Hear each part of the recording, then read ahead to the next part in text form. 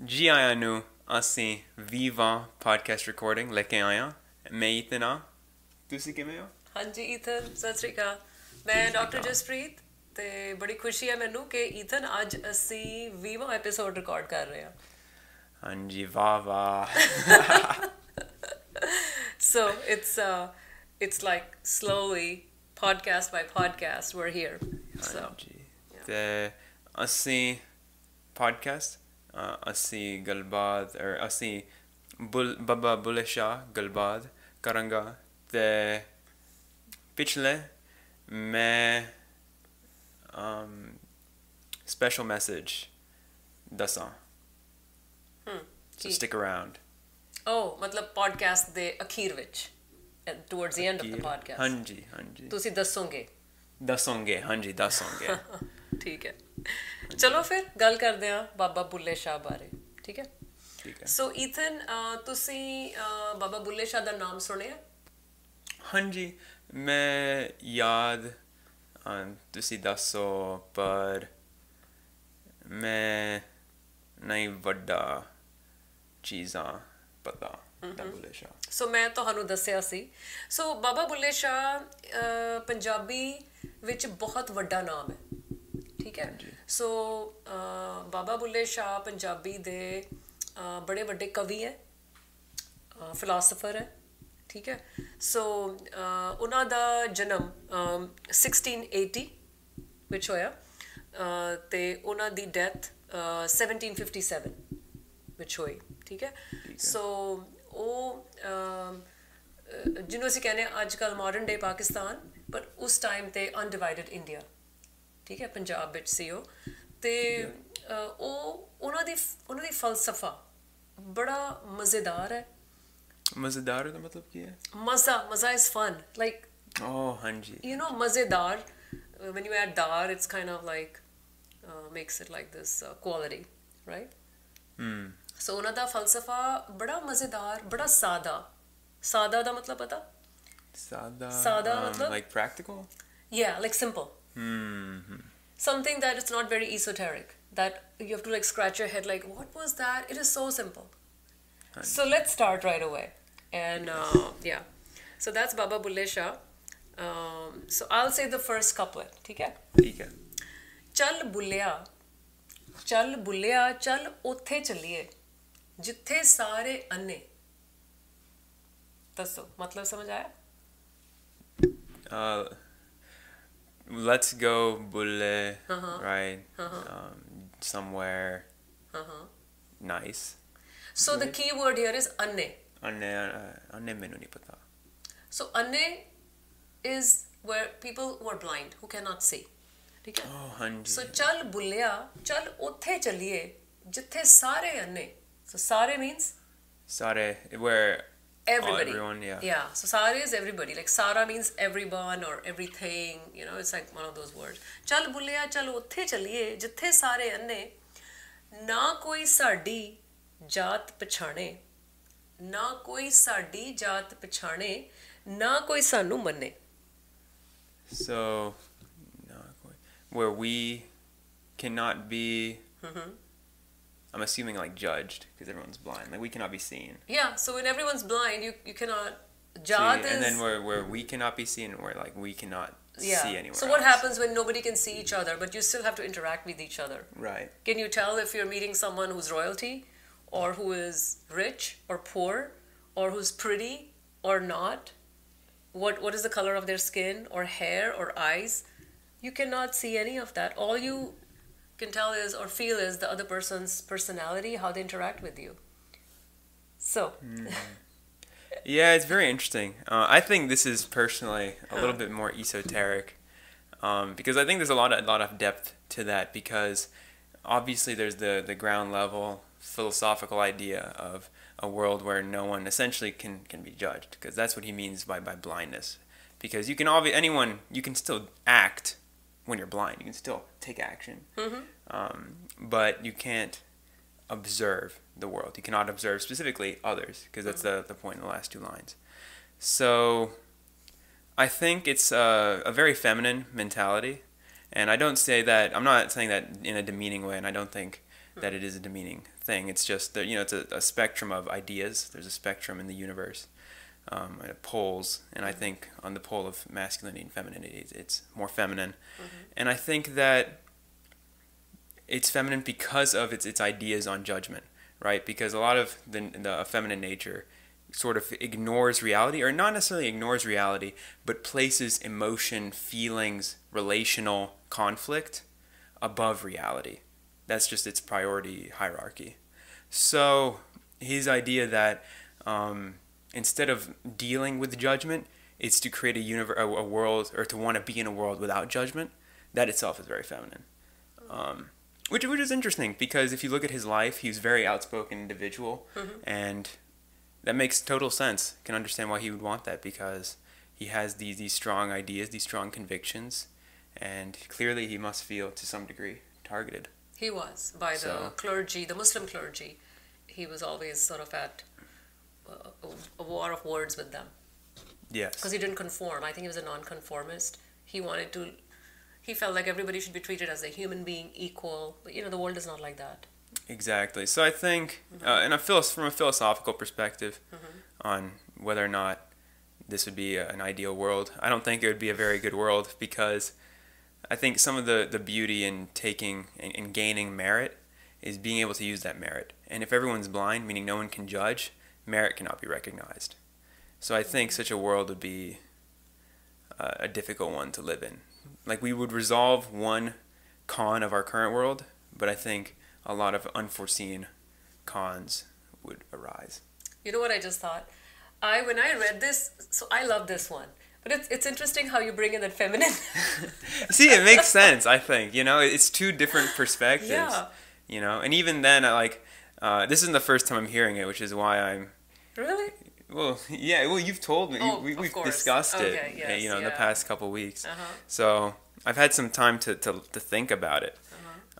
Because I think to understand the other side, because obviously I'm born male, I have a masculine mind. So to understand the other side, it takes a lot of thought. Like, I had to develop that reasoning, to develop an understanding of where that comes from and the nature of the idea.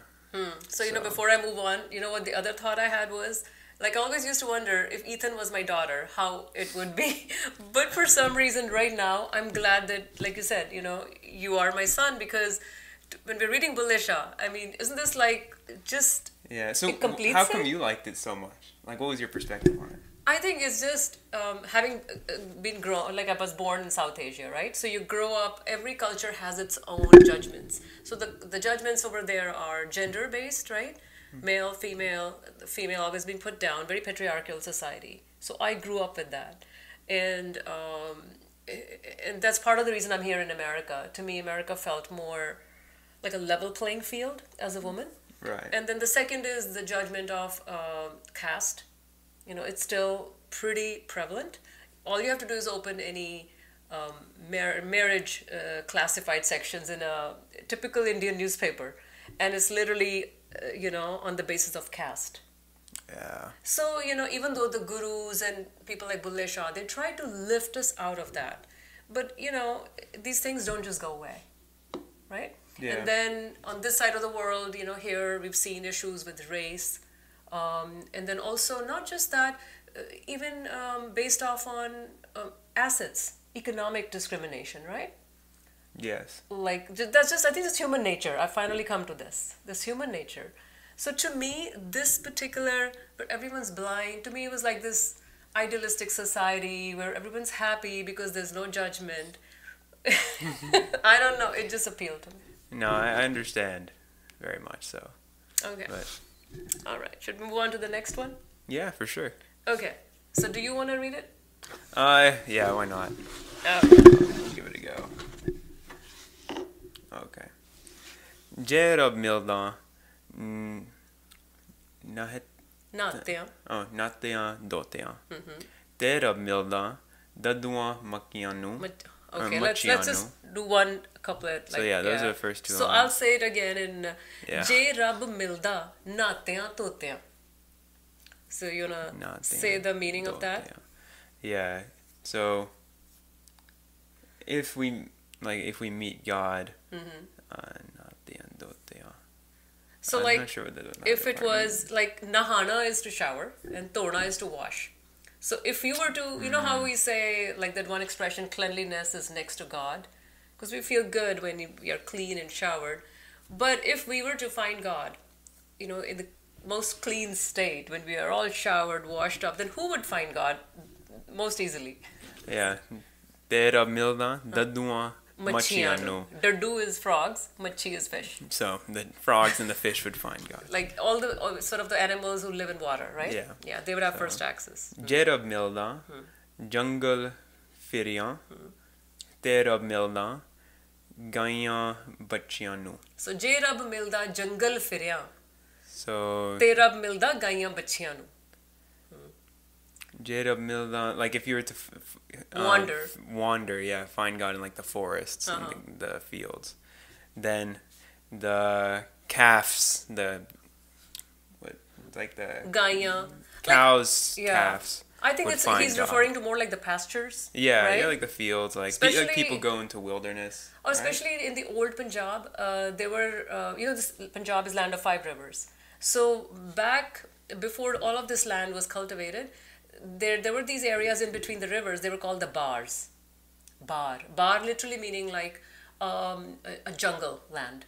And they had these names like Sandal Bar, Neeli Bar, you know.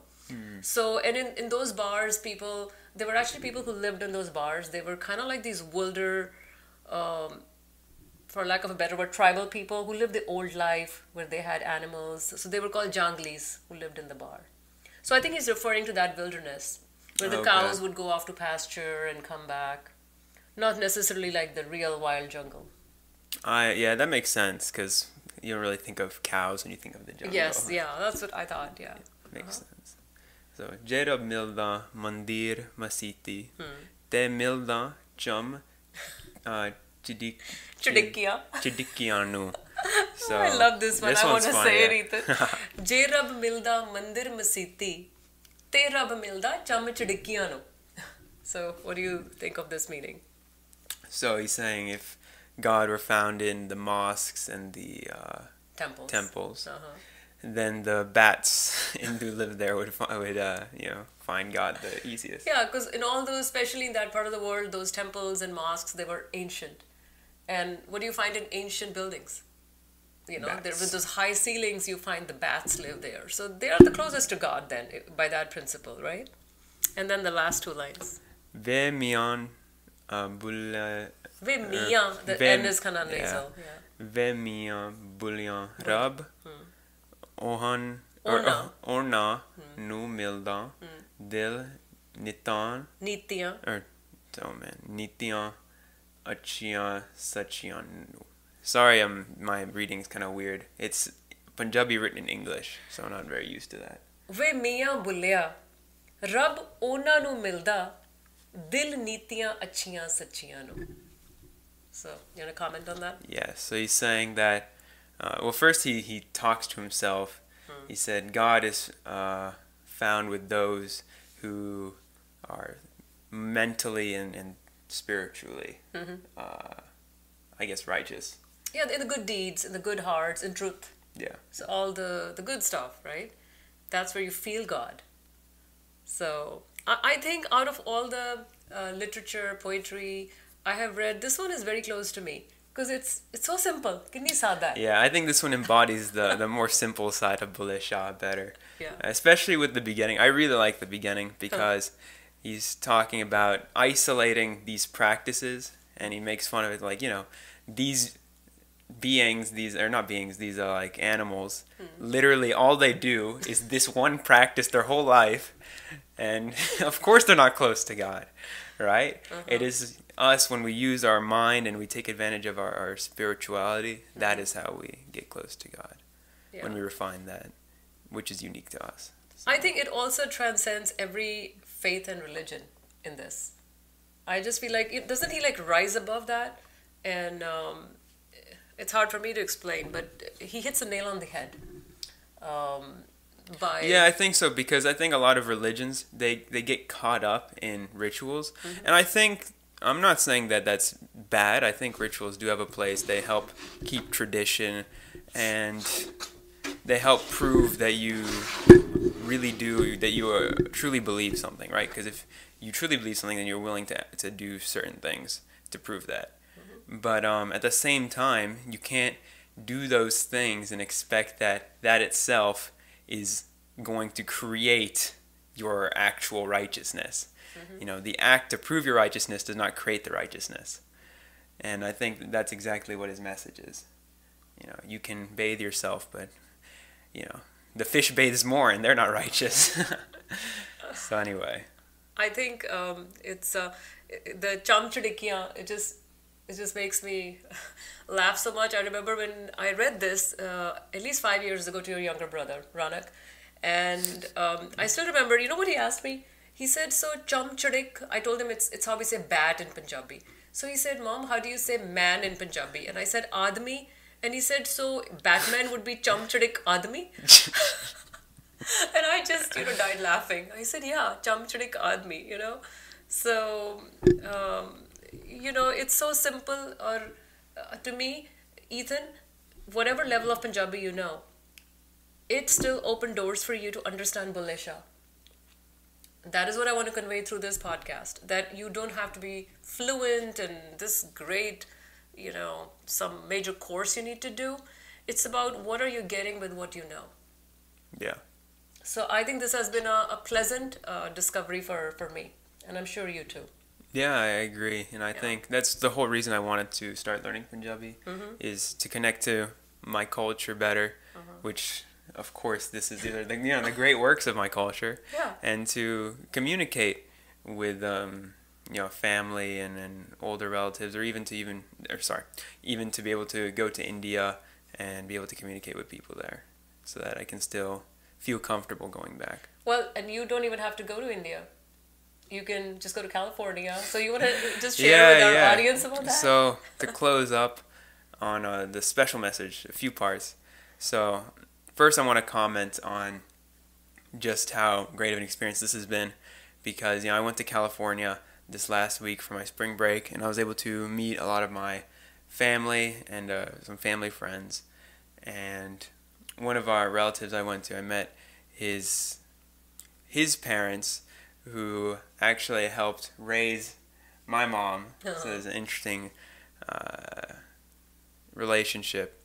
And I was able to speak to them in Punjabi, and I understood mostly everything they said. I mean, it's a simple conversation, but still. And they were very happy, and I was able to speak to them and respond and hold conversation, which is I saw as amazing, because in the past, whenever I met older relatives who didn't really speak a lot of English, it was just kind of like I had no idea what they were saying, and I just sit there silently. But this time, it wasn't like that. Yeah, and they've been watching your podcast. Yeah, they've been watching. So they were extremely excited and looking forward to, seeing you. And the other part is, it's all obviously been great to get connected with the culture and these works, right? The last two videos, this video, to read Bulleh Shah, Guru Nanak, and to build my confidence in beginning reading that, to build practice. What about music? Oh yeah, and also while I was there, I got hooked to some Punjabi music from one of our family friends. He would put on like Sidhu Moosewala and Karan Aujla, and it was a good time. Diljit, Diljit. And whose concert is now? Yeah, his concert's in May. I might go to that.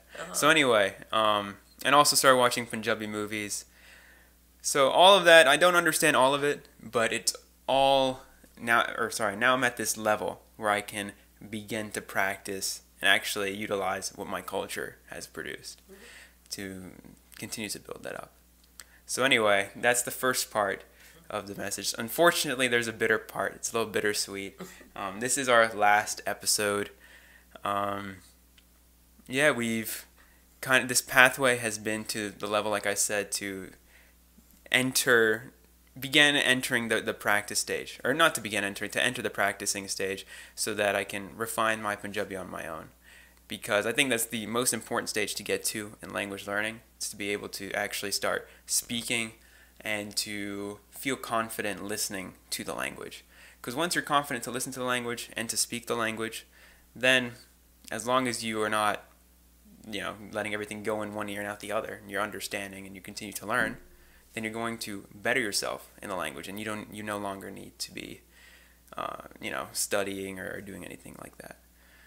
So anyway, we might have some content coming around the corner, so look out for that. So anyway, you have anything else you want to say? ਬਹੁਤ ਵਧੀਆ. ਸੋ ਮੈਨੂੰ ਤੇਰੇ ਤੇ ਮਾਣ ਹੈ ਈਥਨ, ਸੋ ਮੈਨੂੰ ਬਹੁਤ ਖੁਸ਼ੀ ਹੈ. ਹਾਂਜੀ, ਮੈਂ ਵੀ ਖੁਸ਼ ਹਾਂ. ਬਿਲਕੁਲ. ਤੇ ਰੱਬ ਰਾਖਾ, ਤੇ ਫਿਰ ਮਿਲਦੇ ਹਾਂ. ਹਾਂਜੀ, ਫਿਰ ਮਿਲਦੇ ਹਾਂ. ਸਤਿ ਸ੍ਰੀ ਅਕਾਲ.